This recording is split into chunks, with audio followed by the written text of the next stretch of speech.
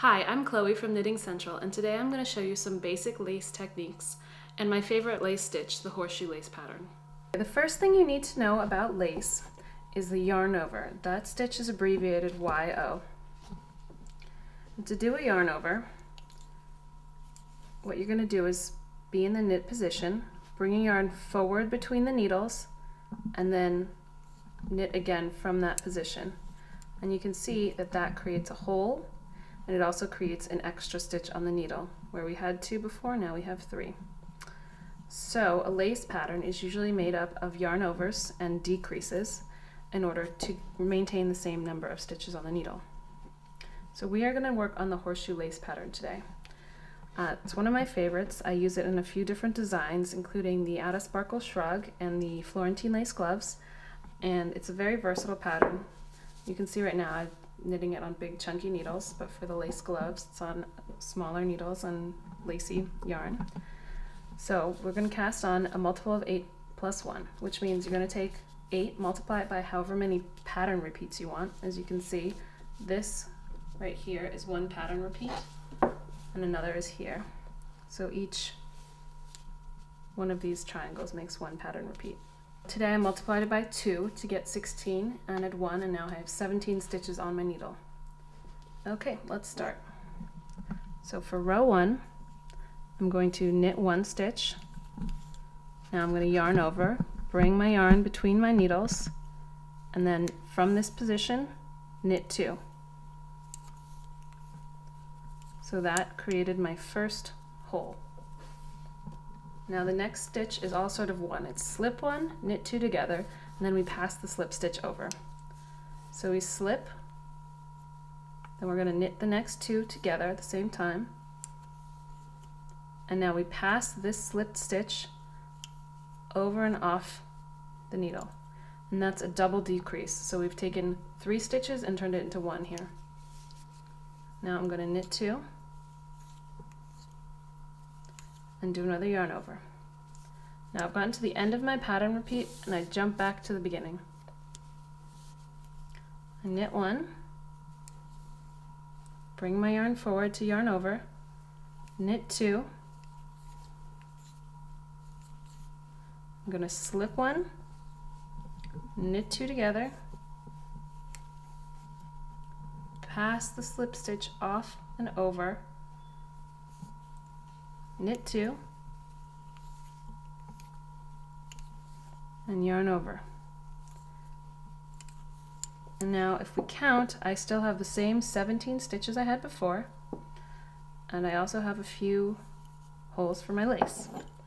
Now row 2, in this case I'm going to purl. If I were doing, say, the Florentine lace gloves, I'd be knitting in the round, so I would just knit that row.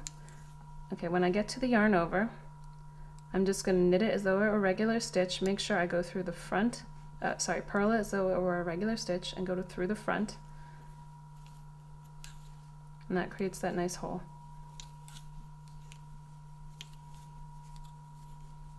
And now you can do this pattern stitch with a different multiple if you want it to be, say, bigger or smaller.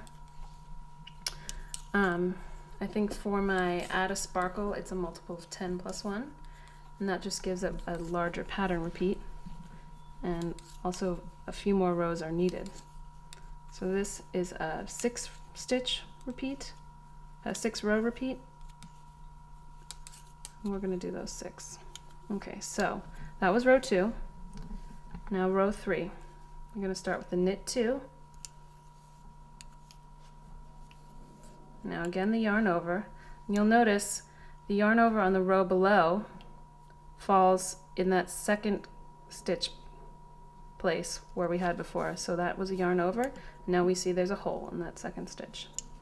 So we're going to yarn over now, knit 1, slip 1, knit 2 together, pass that over. Now we're going to knit 1 again, yarn over, and there's that other yarn over from before. Now we're going to knit 1. So now we're back to the beginning of the next repeat. So we have to knit 2 now. So that's important. Some people forget that they have to knit 1 at the end and then knit 2 at the beginning. So really you're knitting 3 stitches in a row. 1, 2, 3. Now yarn over, knit 1. Now we're going to do our slip 1, knit 2 together, and pass over.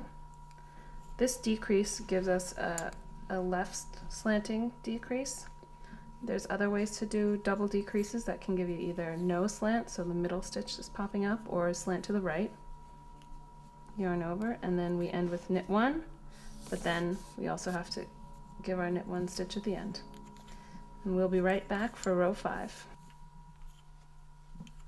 Yarn over, and this time we're going to go right into our slip knit pass. So my yarn is in front and I pull it back around the needle for the yarn over. I'm going to slip 1, I'm going to knit 2 together from that position. So my yarn over tends to kind of pull over my slip stitch here. So just be careful that you know which is your yarn over, that's the hole there, and which is your slip stitch. Now we're going to pull the slip stitch over and off. Now you see we've created that nice hole. Now again yarn over. Now knit 2.